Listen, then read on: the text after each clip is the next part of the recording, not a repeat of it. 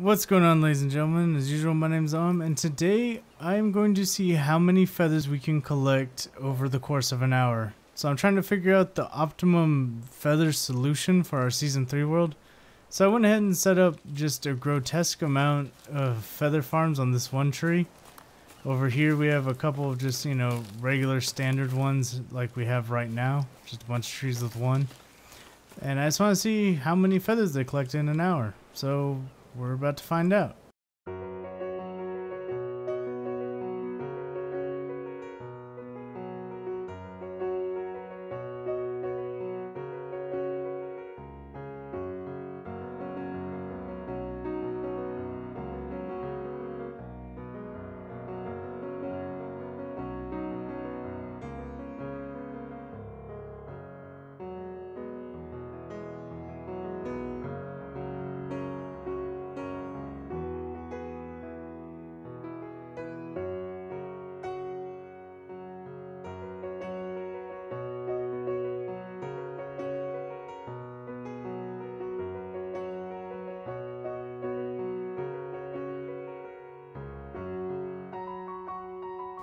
Alright guys, so it's been a little bit more than an hour. We're gonna go ahead and take a look at how many feathers we got.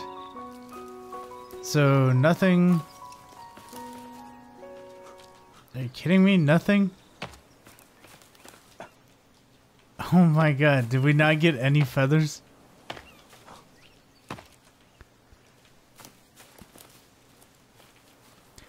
So, it looks like staring directly at the feather farms resulted in a net gain of 0 feathers over the course of 90 minutes. Now, I'm going to go somewhere else on the island, wait an additional 90 minutes, and see what happens. Alright guys, we're back. It's been an additional 90 minutes. I've been sitting just down the way on the beach for this whole time, and every single one of these bird collectors now have feathers. So we're gonna see how much we got. Alright guys, so the numbers are in and we got 100 feathers out of these 13 birdhouses. So for some reason, if you are in the vicinity or if you have line of sight on the birdhouses, they will not collect feathers. Instead, the birds will do that. They'll fly away and drop the feather outside. So keep that in mind. If you're going to be building a feather farm, build it on like the edge of your base. If you have a large base, put it on the back corner where you don't normally go.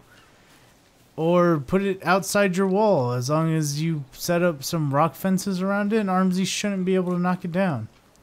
Anyway guys, I just wanted to show you all what I found about these birdhouses because I've been having a lot of trouble with them in our Season 3 world. Now I know I need to relocate them.